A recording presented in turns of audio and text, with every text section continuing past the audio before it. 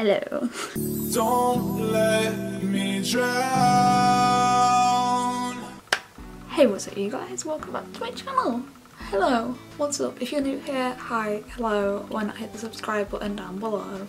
If you wanted help, you'd have seen a doctor by now. If you wanted help, you'd have gone to therapy by now. If you wanted help, you'd be on medication by now. I can't be the only one who's had someone say to them, if you wanted help, you'd have seen someone by now. I can't be the only one who's had someone say that to them. This was back when I lived in Lancashire, and I've got a whole video coming out very soon talking about Lancashire life. This video is about getting told that I wasn't trying to get help. To anyone who doesn't know, you can scroll back to my channel and see that every time I need help, I fight and fight and fight and fight until I give up. And then it's like, oh, let's offer an inpatient. So back when I lived in Preston, I was under a GP practice that didn't give you like a specific doctor. You see different doctors every time you went down, which was, it was crap, don't get me wrong. So I went to this GP appointment with this female doctor, and I went because I was feeling suicidal. You know, funnily enough, I turned to the appointment, said, hey, my thoughts are getting really bad and I feel like acting on them, what should I do? And she turned around and said, if you wanted help, you'd have tried to get it. If you wanted help, you'd have tried to get it. A GP who was made aware that I was going to that appointment because I was suicidal, because it was booked last minute. Not sure how to inform you of this. I went to that appointment to see someone. I ended up walking out of that appointment. I can remember it very vividly. I got up and just walked out. A day later, I was sectioned. And that happened in June. I want to talk a little bit because I've had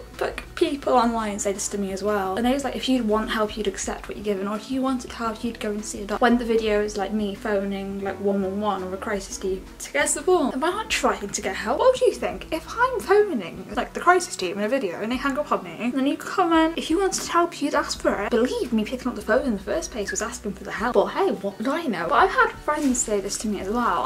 Well, I say friends, they're very much so ex-friends. It was always like, oh, if you wanted help, you go and see someone, you know, cured. You wouldn't still be struggling all these years later. And at the time, I was really trying to get help, and this person was so unsupportive and was actually the sole cause of some of the issues. Essentially, it was like, if you wanted help, you'd have got it. Like, why are you still struggling? Like, you don't have a reason to still be struggling. It's been 5 years. And it's not even that simple. Like, it's so hard to get help. Like, you have, like, especially in the UK, I don't know about everywhere else, it's so hard to access mental health services. And I've said this in a few videos, and videos where I've shown me trying to get help. How can I cope until I reach the top of the waiting list when right now I want it out? And like I said, it's hard to even pick up the phone for some people. My university, when I was in Lancashire at UCLan, the university was not the best at dealing with mental health. That's why I'm not in UCLan anymore, because of how badly I got treated because of my mental health. I want to say this, if you've ever had anyone say that to you, literally take it as a pinch of salt.